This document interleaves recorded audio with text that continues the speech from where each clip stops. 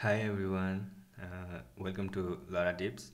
So in the previous video, we looked into setting of the Laravel. So in today's video, we'll be looking at the routing. So we can see in the Laravel documentation here in the Laravel.com, in the under the basics there is a routing. So I'll guide you through the documentation along with the coding. So I have already opened my previous project here. So if we go into the our project and go into the routes and then to the web, it will open up this page. So currently what is happening here is the slash means the home page. When we are visiting the home page, the Laravel is showing the welcome view. Okay, so by default it is showing. Let's not think about view for now. Okay, okay, let me comment that and let me see. This is the home page, and when I refresh it, there is no content. Okay, so and if I return here some string from here, then it will show that string over here.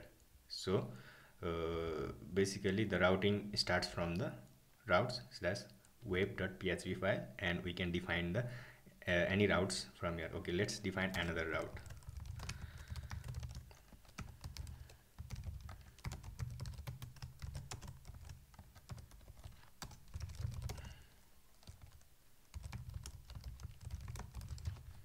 Okay, we have defined another route, and we are returning the from another route from here. So and if we go here and visit another, then it will show the from another route, which is from here. Okay guys, so now let's look at the other part of the documentation. So we'll look into this section a little bit later. Okay, similar to that, the get request, we can also define the multiple HTTP verbs like post, put, pass, delete, and options.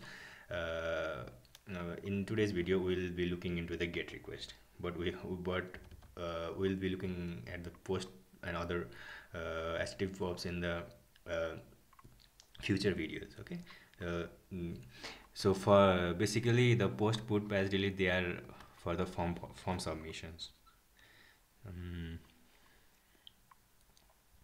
Yeah, okay, now let's look at the redirect. So we can redirect from one route to another route using this route. Okay, let's say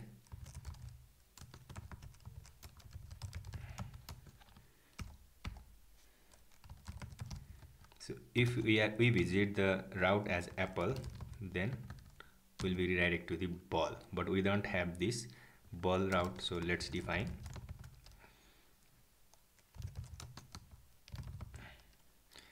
if we are defining giving suppose if we don't have any name, then we should give slash in the beginning. But if we have some name like ball or another, then no need to give the slash in front. So we can also remove it from here.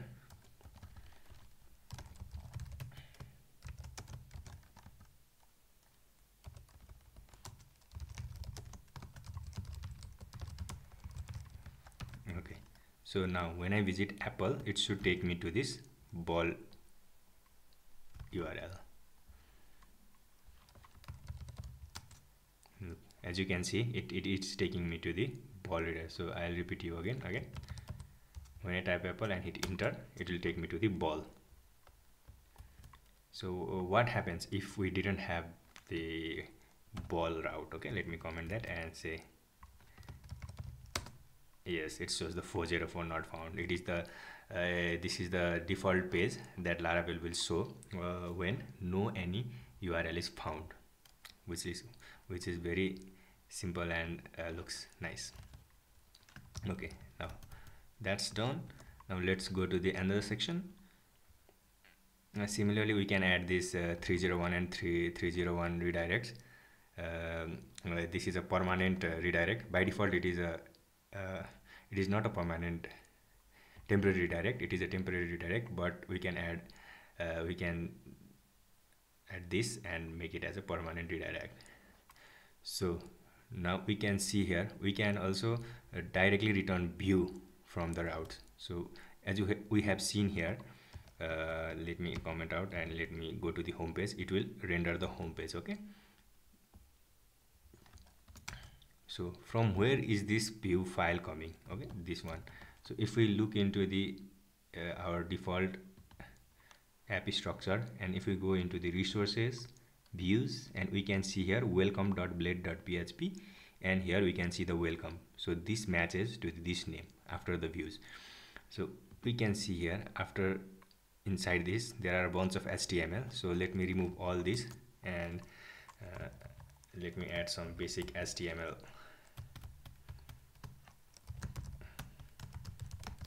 So if since now I have replaced the content of the welcome with my own this home page, and we have in the web.php, it is returning the welcome. Now it should return that home page.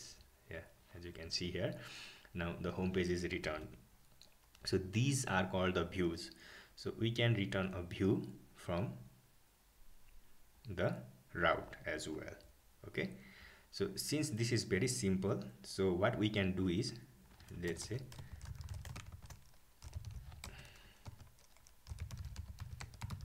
direct view, and it is now we can directly return the view with this syntax. So if I go, and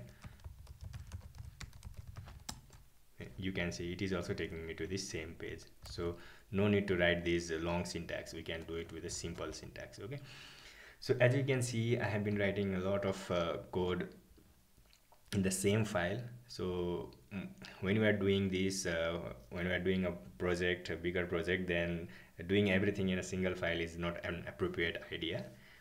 So we can separate these bunch of logics into the separate files. So that what I was talking about in the above, that about the controllers. Okay, so you can see here, so it is a controllers. So we can define a controller, and this route file, when we visit this user URL, it will look into our application in the user controller class. Then in that class, it will look into the method index, and it will execute that method. Okay, so let us look at this. Let us refactor this to use a controller. Okay, so for that, in order to make a controller, Laravel has a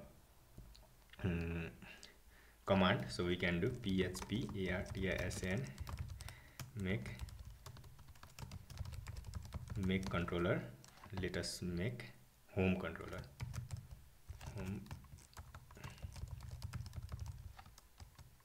Okay, we have created a home controller. Now where is it created? If we close this, and if we see here app http controllers, so we can see here it is the home controller is created here. Now we can see here that there is nothing. It is just a simple PHP class which extends the controller, and this controller is this one controller. So if we click on here, and if we go here, so it is just using some basic it is not basic, but it does many things under the hood. But it does a bunch of work, like authorizing the request, dispatching jobs, validation requests. We'll be looking into this in our future video lessons as well. So let us focus on this. So now if we go to the web.php file, and let us change this. Okay, route get into like this, and now we'll convert into that syntax. The controller is home controller. Okay, so controller. Okay. Now don't forget this class is imported at the top here. Please notice that. Let me remove this comment. This class is imported. Now let us call the index method in this. But if we go to the home controller and see, there is no index method, so let us create one.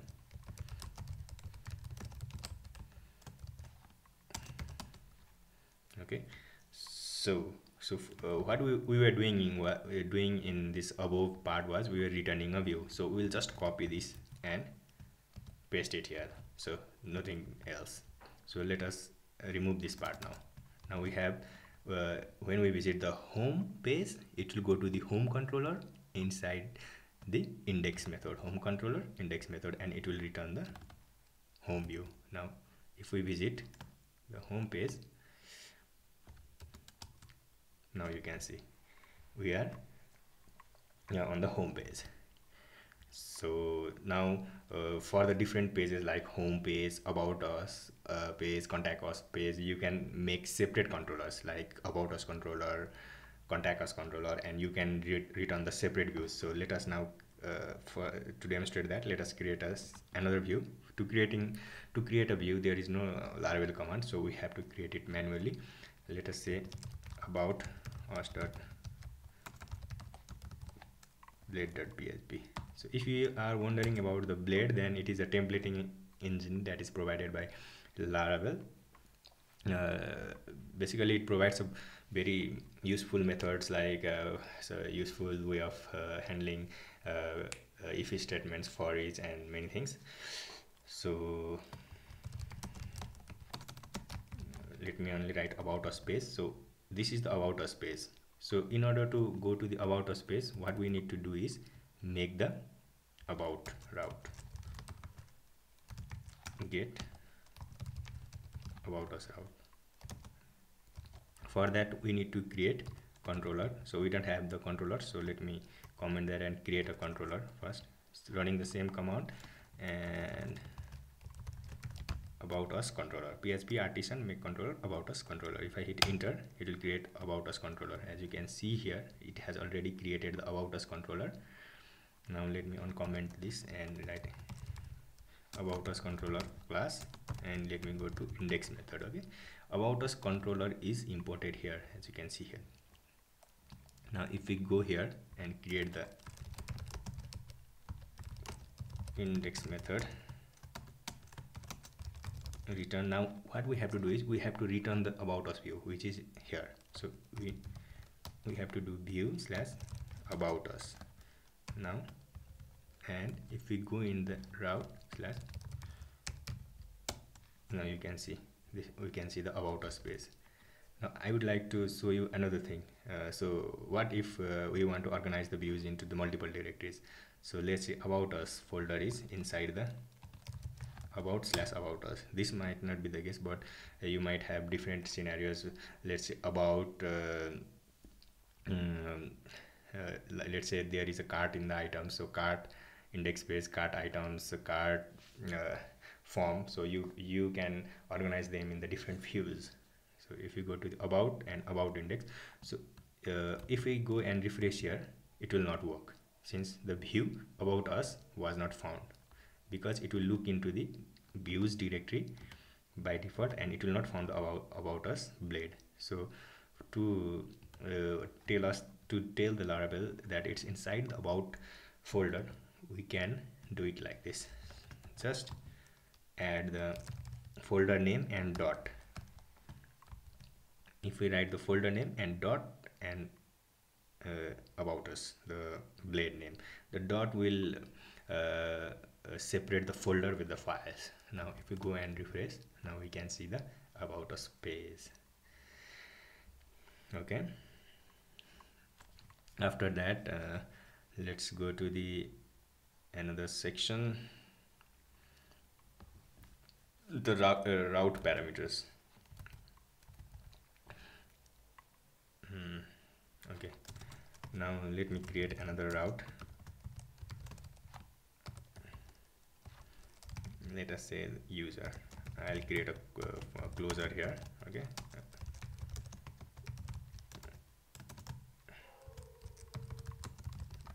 okay, I have, when we visit a user URL, we are just saying hello user.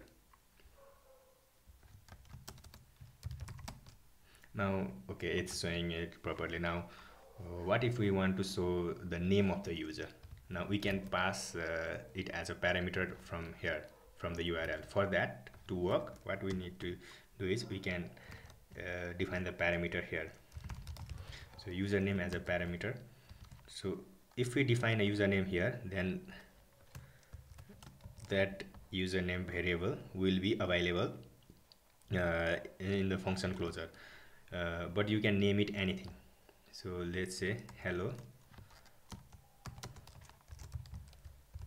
username.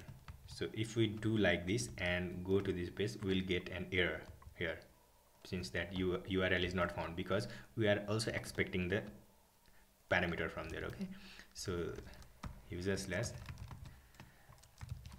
Laratips, then you can see here we can get Laratips. So hello, if we type here world, then we can see here hello world. Okay, so this is the parameter. So we can also pass the other parameters like surname, username and surname, and we can also concatenate here like this, surname like this. And if we pass it hello world surname, then you can see here we can see the surname. You can pass any name here, bottle. Okay, hello world bottle. Yeah, so you can pass parameters from the URL and receive it from the route. So if you want if you want the same behavior in the controller, then also you can do the same thing. Like you can pass this thing over here, and inside the index method you can accept the parameters like this. So you can add them like this here, and just use these parameters for your use. Okay, and then after that we also have the optional parameters. So as you saw that before, when we didn't pass any parameter, then it was showing an error. But to pass the optional parameter, you can see here, we can indicate it by a comma at the end of the parameter name.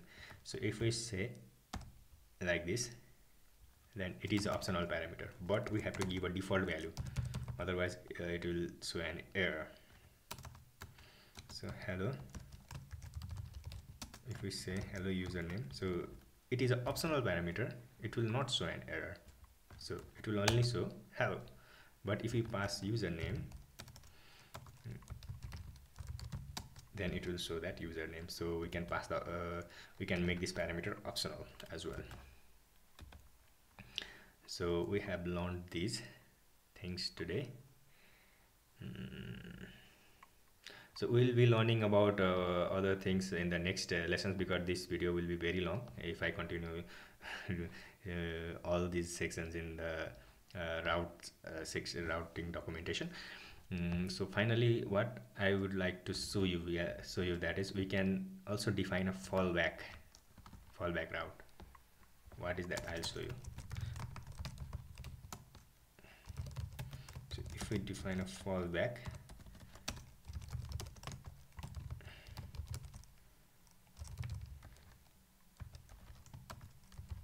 let's say fallback section, and if we define any routes that is not defined in the above part, then it will fall back to this section, and you have to define this fallback at the bottom of the page always.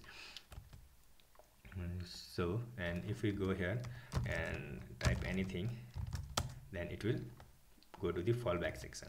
And if we comment this one, and if we go here, then it will show 404, because that URL is not present.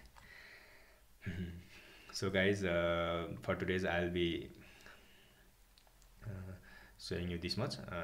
Others will be in the next video, since this is going to be a very long video. Okay, thank you for watching. Have a great day. Thanks. Bye.